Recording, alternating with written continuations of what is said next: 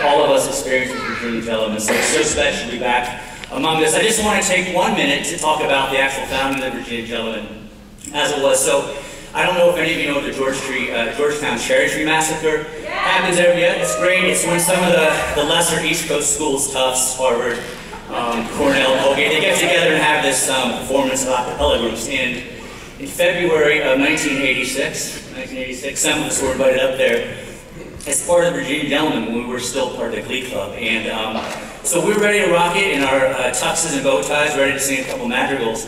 And the Beelzebub got on there and started singing actual music, and we were like the monkeys in 2001 Space Odyssey staring at that obelisk not knowing what to do, but we came back from that experience and figured if we changed the uniforms a bit, so we came up with like the Chuck Taylors and a bow tie, which in 32 years I still haven't learned how to tie, so forgive me for that, and started something that has grown into this, and you recognize early on that we recognize our own strengths and weaknesses. So musicianship, not so much a strength. Comedy was what we did, and so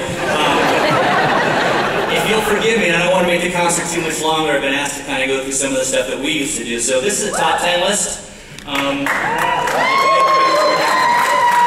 Bear with me, this is from the home office in scenic Mar-a-Lago, Florida, so it's all true.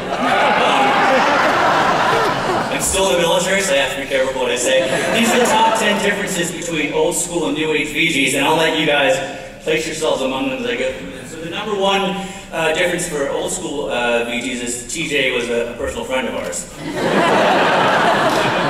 Number 9, the old school VGs have actually no idea what UMBC stands for.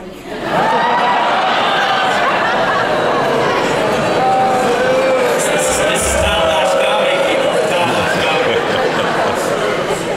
Old school VGs actually did think all of this was pretty cool.